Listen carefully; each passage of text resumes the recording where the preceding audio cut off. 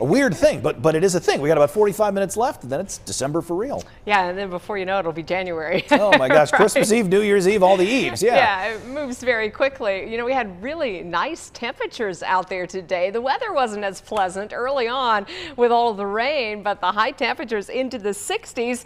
This will put you in the spirit, though, for the holidays, right? This is High Country Lights at Phelps Park in Galax. You can see the show there. Admission is free. That is running all the way through the end of the year as well, nightly.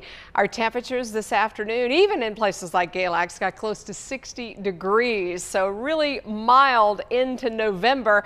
We average about 56 this time of year, and the temperatures are on their way down. You see single digits and 20s, all of that crashing south and east into our area. That front that brought us the rain is well off the coast right now. We've cleared out behind it, but boy, we had some impressive rain across the area today, and some rainfall totals in most areas more than 1/2 of an inch. 3/4 of an inch was pretty popular. Asheboro, Burlington, Reedsville, close to an inch in Greensboro, Winston-Salem, just over that in Mount Airy. We also had some high wind gusts out there. Had some wind gusts that were really strong over our mountain regions. We still have that wind coming in out of the west-northwest, so it's still cold at about 5 to 15 miles an hour. Temperatures already close to freezing in Galax at 33. We're 39 in North Wilkesboro, and numbers are in the low 40s already in Greensboro. Wind chill values that are in the 20s and 30s will be down into the teens and 20s by tomorrow morning. So this is what you're going to need to dress for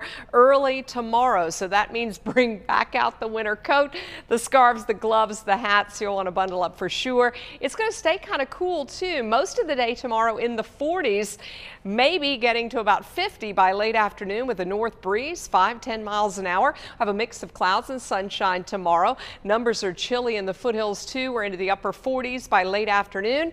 It's a chilly day in the mountains with lighter winds in the afternoon, partly cloudy skies, temps in the upper 30s, close to 40.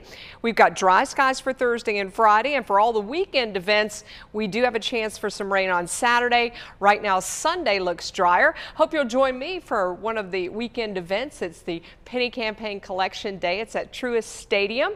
That's the home of the Winston-Salem Dash. You can bring your loose change, coins, donations, drop them off from 9 a.m. until noon. And we've got temperatures that are in the 40s and 50s, so it's not too cold. Could have a passing rain shower. And if you're headed out to some of the parades on Saturday morning, we also have those temps close to 50. Make sure you're layered up in the morning. Make sure you've got a raincoat option. And then into the afternoon, we could also have a passing shower. But look how much warmer it gets. Temperatures will be in the mid 60s by late day. And then for Sunday, much colder with highs only in the low 50s and plenty of clouds around. If you are traveling south to Bank of America Stadium for that Tar Heel Tiger matchup Saturday night, we've got a cool evening with temperatures in the 50s falling into the 40s. Here's your 7-day forecast.